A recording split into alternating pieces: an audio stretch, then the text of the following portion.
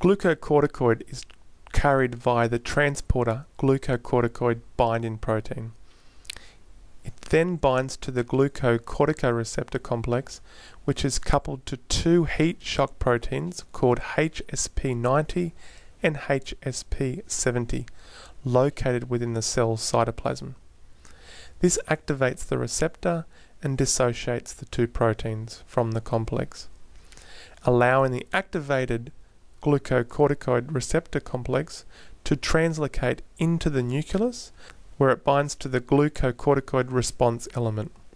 This activates the complex and alters gene transcription. Firstly, it upregulates the gene for lipocortin. Secondly, the activated complex decreases gene transcription for other proteins, leading to a downregulation of the COX-2 enzyme or the cyclooxygenase 2 enzyme.